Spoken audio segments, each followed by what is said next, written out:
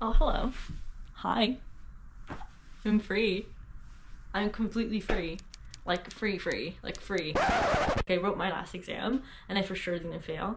This was my last requirement, so I'm done with school. And I have nowhere to be.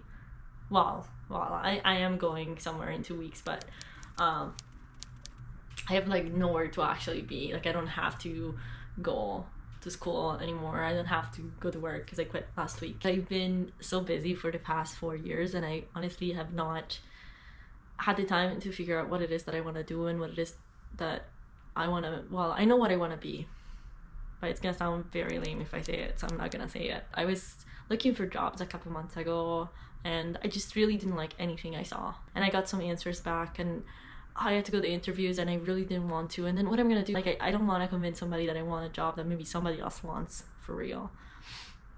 And so I didn't even go to interviews. I just was like, nope, not doing it. I had this like chat with my mom and my boyfriend, and they both told me like, we think you should take some time off. There's been weeks where I worked so much and I studied and I did exams, and I honestly don't know how I did it. But you know when like you think you can do something, but then like you're put with a challenge and you do it, but then you look back and you're like, I don't know how I did it. Yeah, I don't know how I did it.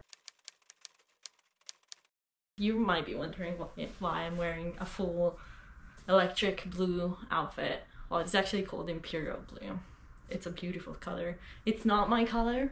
I don't think it's my color, but I love this color. Like I do feel a bit like royalty in this color. Anyways, but like every time I go out dressed like this, everybody looks at me and smiles. And I don't know if it's because they think I look ridiculous or because they think it's a bold choice or because I look good in it, but everybody smiles. So, I mean,